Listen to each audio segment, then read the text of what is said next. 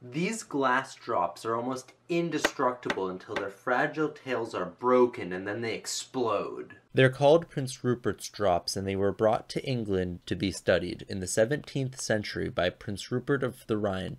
I will show you the equipment you will need, teach you how to make them, and give you a brief explanation of how they actually work. If you watch all the way to the end, I'll even show you what happens when you break one underwater. We will be working with a torch and breaking glass, so safety glasses are definitely a necessity. You will need an open space free of any flammable objects, so remove anything that could catch fire.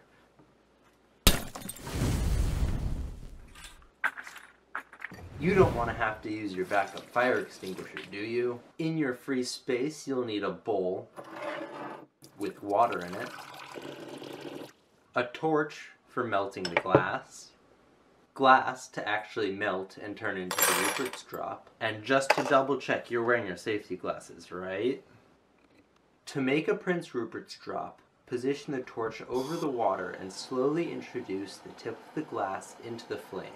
Hold the glass rod so the tip of the flame is focused on the glob of glass forming at the end of the rod as it melts. Keep the flame on the center of the drop so as it falls it is as hot as possible when it enters the water. Now that the drop is in the water, it is in the hands of science. The glass in contact with the water hardens immediately, solidifying the shape of the drop, while the molten glass on the inside is still cooling and trying to contract. The cooled glass on the outside is put under extremely high compressive forces from the slower contracting glass on the inside. These internal stresses can be seen visually when the drop is filmed between a polarizing light source and a polarizing lens. The different colors appearing are the different levels of stress in the drop.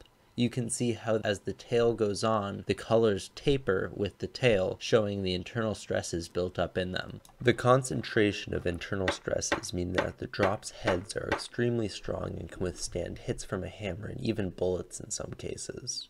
Meanwhile, the tail being broken allows all of these stresses to be released in the form of kinetic energy.